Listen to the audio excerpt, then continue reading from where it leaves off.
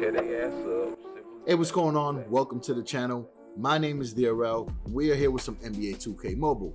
In today's video, we will be discussing the franchise themed players. We will be breaking down the stats. So now let's get into the video topics. And for those of you who have never seen my breakdown videos, I'll go over the topics that we discuss. So in this theme stats breakdown video, we discuss the new theme players, the strengths, weaknesses, along with some build suggestions. We rank players by position.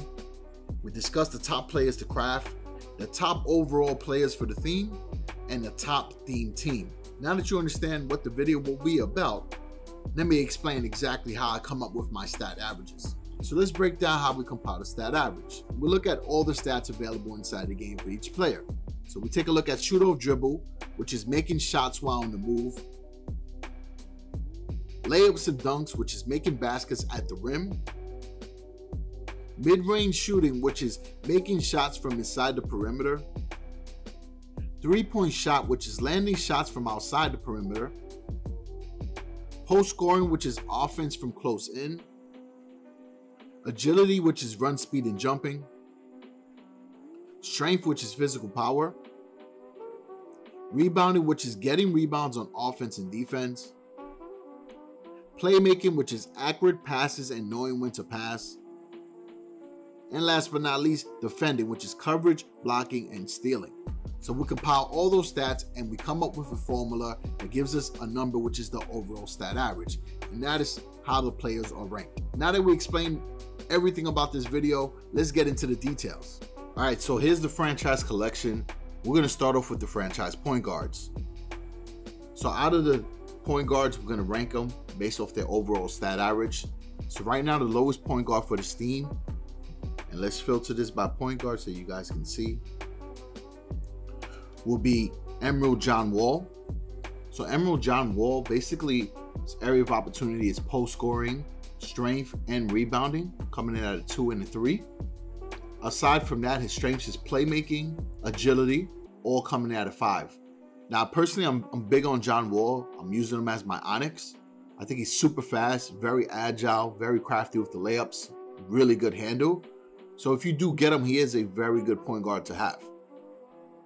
This happens to be a very good theme with point guards. So if you do get him, it's not the end of the world, and you can have a lot of fun with his build. Amethyst Damian Lillard, coming in at a 3.8 overall. John Wall was a 3.7. Damian Lillard's area of opportunity is post scoring, which is a 1, strength, which is a 3, rebounding at a 2, and defending at a 3. So he's fairly low in some important categories, like defending. But he's really good in a bunch of other categories. So he has a 5 in shoot-off dribble, 5 in mid-range shooting, 5 in three-point shot, 5 in agility, and 5 in playmaking. So again, Damian Lillard is another Onyx player that I use. His stats are incredible if you can ignore the fact that he's not going to do post scoring, which you really don't need your point guard to do that. And he's not going to grab a lot of rebounds. And this is kind of the same sentiment. You don't need your point guard to really grab rebounds. So if you can boost up his defending, he'll be very solid overall. And Damian Lillard could be crafted, so that's another advantage as well. And now the best point guard for this team is Stephen Curry, coming at a 3.9 overall. Steph's area of opportunity is layups and dunks, which is a 3, post scoring at a 2, strength at a 2, and rebounding at a 3. Aside from that, he's got a 5 in shoot off dribble, mid-range shooting, agility, and playmaking. So Steph is very, very good.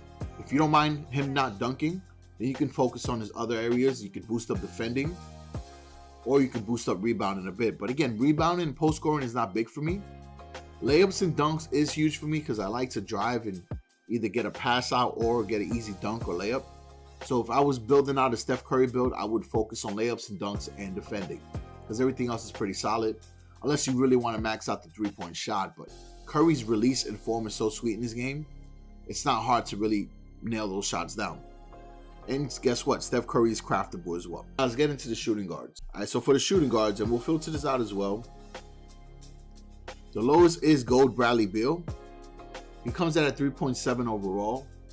And I gotta admit, this theme, it's not star-studded, right, with super high overall stat average players. However, it's very balanced in my opinion. So Bradley Beal comes in at 3.7. He is craftable. His area of opportunities is layups and dunks, post scoring, strength, and defending. Very similar to a Damian Lillard in a sense. Now, for post scoring, you don't need for a shooting guard as much. Neither do you need rebounding, but the defending is a big thing. The steals is big for a shooting guard, but he has a 5 in shoot-off dribble, 5 in mid-range shooting, 5 in three-point shot, and a 5 in agility. So those categories are very solid. So if you can boost up Bradley Beal's rebounding and layups and dunks, then we're not rebounding, his defending and layups and dunks like we did with Steph Curry, he'll be very complete. And he is craftable, so it's a great player for newer 2K mobile players to come on and craft. Just grind the event.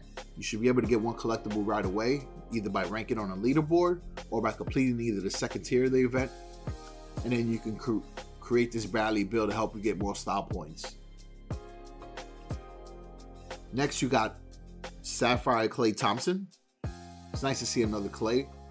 Coming at 3.8 overall, Klay's craftable as well. His area of opportunity is rebounding, which is a 2, strength 3, post scoring 3, and layups and dunk 3 as well. But he has a 5 in shoot-off dribble, 5 in mid-range shooting, 5 in three-point shot. So just like Bradley Beal, you could focus on layups and dunks, along with bringing up Klay's defense, because Klay really should be higher in defense. I'm not sure why he's a 4. In my opinion, he's one of the best defending shooting guards in the game. So that's something you can boost up as well. And then you have Joe Dumars, Onyx, coming in at a 3.9 overall. So he's a step above Klay Thompson as far as stats. Right? He still has 3 in layups and dunks. He has a 1 in rebounding and a 2 in post scoring. However, he has a 5 in defending, a 5 in playmaking, 5 in three-point shot, 5 in mid-range shooting, and a 5 in shoot-off dribble. So all 3 of these shooting guards could definitely score. What I like about Joe Dumars, aside from the fact that he's Onyx, is that his playmaking and defending is a 5. So it makes it a lot easier when creating your builds, because now you can just focus on maximizing his shooting, or you can bring up mid-range, or you can bring up his layups and dunks. All right, so now let's go into small forwards. So for the small forwards, there's only 2 in the theme. The lowest overall is 4.2, and that's Onyx John Havlicek. He basically has a 4 and 5 in every category except post scoring, which is a 3. Again, that's not a biggie for small forwards. That's more for big men. So aside from that, you can really do a lot with his build. He also has a 2 in rebounding. I just realized that. So what I would do with his build is up to you. Are you going to completely forget about rebounding for your small forward, or are you going to try to boost it up? You can bring up rebounding. Most likely the gears that boost up rebounding also bring up defending and strength. So that can really help you out with his build. And it might even bring up post scoring as well. Now, if you don't want to go that route, then you have to go full offense and boost up mid-range shooting and three-point shot, which will still work out for you. So again, Havlicek has a lot of options with his build. He's a solid small forward too. And then the best small forward for this team, you know how I feel about Elgin Baylor. You got the big 3 in the game, Elgin Baylor, LeBron James, and Wes Unseld. So if you get any of those 3 across any rarity, you're in good shape. So again, it's 4.8 overall, 5 in everything except three-point shot and layups and dunks. So you can really do whatever you want with this build. He's so complete, very solid player. Let's get into the power forwards. All right, so for the power forwards, there's a lot of them in this team. The lowest is Gold Udonis Haslem. Has a 3.6 overall. He is craftable. Area of opportunity is three-point shot, which is a 1. And then he has a 2 in playmaking and a bunch of 3s. He's got 3 in defending, agility, and shoot-off dribble. But Haslem's never really been a scorer. He's been a great rebounding and defender. So if you can focus on bringing up his defense and make it a 5, and also work on bringing up his agility to make him a little bit faster on the court, that will help out his build, because he already has a 5 in rebounding, he already has a 5 in post scoring, and he has a 5 in mid-range shooting. So he can play a very good role similar to Kevin Garnett if you build him out the right way. Next, you got Emerald Tim Duncan coming in at a 3.7. I don't know, it's a little disrespectful because Tim Duncan is one of the greatest power forwards ever. But I understand the stats, right? Because Tim didn't really do these things. His shoot-off dribble is a 3. His mid-range shooting is a 3. So I think that could be a little bit higher. Three-point shot is a 2. Agility is a 3, and playmaking is a 2. And I also think playmaking could be higher. Now, he has a 5 in defending, 5 in rebounding, 5 in strength, 5 in post scoring. So if I was to build out Tim Duncan, I would go with the route that focuses on playmaking and mid-range shooting. If you can bring up those 2 categories, and there's gears that have those abilities together, you'll be in great shape with Tim Duncan. He will be a monster because you don't need him to shoot off dribble. If you can also somehow bring up agility, it'll be even better for you. And you also don't need Tim Duncan shooting threes. Then you have Amethyst Kevin McHale coming in at 3.9 overall. He is craftable. Kevin McHale, similar to Tim Duncan, 3 in shoot off dribble, 2 in 3-point shot, 3 in agility, and 3 in playmaking. He's got a 5 in defending, 5 in rebounding, 5 in strength, 5 in post scoring. So the point categories, monster, right? So if you can boost up for him, I would probably do agility and playmaking. He will be pretty complete. And if you could do mid-range shooting, even better. And then the top overall power forward for this team is Draymond Green, coming at a 4.1. He is craftable. Draymond is pretty good, right? He only has a 3 in shoot off dribble, which is something you don't need your power forwards doing. But he has a 4 in everything else, along with a 5 in strength and a 5 in defending. So Draymond is very complete. This build will be based off your playstyle. If you want him to be inside, then boost up layups and dunks, and maybe a post scoring and agility. If you want him to grab more rebounds, obviously you boost that up. He can be a playmaker at a 4. You don't need to really change that.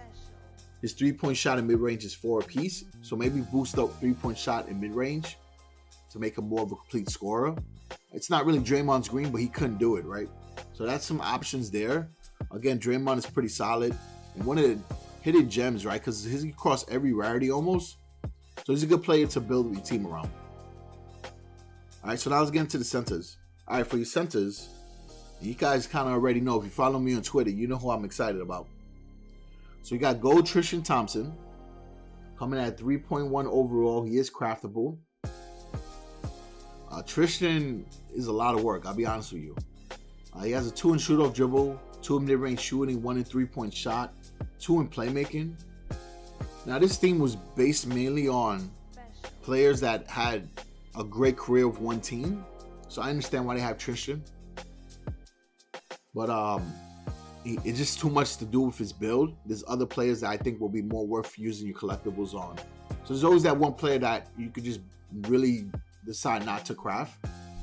But if you need a center and you're starting off in the game, then I understand the need, right? But for him, you kind of have to understand that he's not going to be scoring for you. His categories are too low to even try to develop. So if I were you, focus on his strengths, which will be defending, rebounding, and post scoring, and just have him be an inside monster and layups and dunks. All right, so now let's get into the next card, which is Ruby Bill Russell coming at a 4 overall. He's craftable as well. Bill Russell, the reason why his rating is so low is because 3-point shots weren't a thing for big men back then. This is also the same case that happened with Shaquille O'Neal, Kareem Abdul-Jabbar. So they have a 1 in 3-point shot and a 2 in mid-range shooter, right? He wasn't a shooter. It just wasn't his thing. But if you see, he has a 5 in layups and dunks. He has a 5 in post scoring, 5 in agility, 5 in strength, 5 in rebounding, and 5 in defending. So he's a monster in the most important categories for a center. Just build on those. That's honestly what I would do with Bill Russell, and he will be probably the best center in the game, like one of. So you can really just maximize strength and rebounding and defending, make him similar to Ben Wallace and Dennis Rodman. Then you got Sapphire David Robinson coming at a 4.1. He's craftable too. Same case like Bill Russell. Only thing is, with David Robinson, you have a little more options for growth, right? Because he has a 3 in playmaking. He has a 4 in agility, 4 in mid-range, and 4 in layups and dunks. So you can build off those categories because he already has a 5 in defending, a 5 in rebounding, and a 5 in strength because he is one of the strongest players in the NBA ever, and a 5 in post scoring. So you can boost up those other areas and just make them more well-rounded. And then here goes one of the big 3 in the game. There's not much you can do with his build except make it almost perfect, right? So there's a 4.8 overall Onyx Wes Unseld. I was excited about him in the 2023 with the Amethyst version. So now that there's an Onyx version, oh my goodness. This is like somebody you need to have on your team. He has a 5 in everything, except shoot off dribble, which is a 3. And you know what? Who cares about shoot off dribble for a center? You can make almost all his categories 6 or 7. Like, you can have so much fun with his build. He is going to dominate. He is a beast. Capital B. No lie. All right, so now that we broke down all the positions, let's get into the top players. All right, so let's clear this out and show everybody. All right, so the top players overall, we're going to rank them from lowest to highest, obviously. You got Sapphire David Robinson, Emerald Draymond Green, Onyx John Havlicek, Ruby Elgin Baylor, and Onyx Wes Unseld. Now the top craftable players. From bottom, Ruby Steph Curry, Amethyst Kevin McHale, Ruby Bill Russell, Sapphire David Robinson, and Emerald Draymond Green. And in the team, if you were to assemble a team with all the theme players, we're going to go with the point guard, Ruby Steph Curry. Shooting guard is going to be Onyx Joe Dumars, right? Let's get it right, show some respect. Ruby Elgin Baylor as small forward. Emerald Draymond Green at power forward. And in the center, you already know, it's going to be Onyx Wes Unseld. So that is it, folks. We broke down the entire theme. We broke down each position, told you who the best players were, the best players overall, the best team to assemble, the best players to craft. I think we just talked about everything in this theme. And like always, we broke down the stats. We gave you a build suggestion for each player, and that's pretty much it. So again, thanks for the support. Appreciate it. Peace out.